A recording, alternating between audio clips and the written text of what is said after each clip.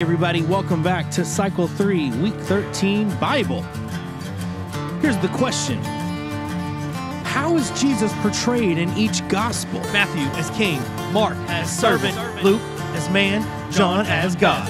Matthew as king, Mark as servant, Luke as man, and John as God. Matthew as king, Mark as servant, Luke as man, and John as God. Matthew as king, Mark as servant, Luke as man, and John as God. Matthew as king, Mark as servant, Luke as man, and John as God. Matthew as king, Mark as servant, Luke as man, and John as God. Hey, all right, that was Cycle 3, Week 13 Bible.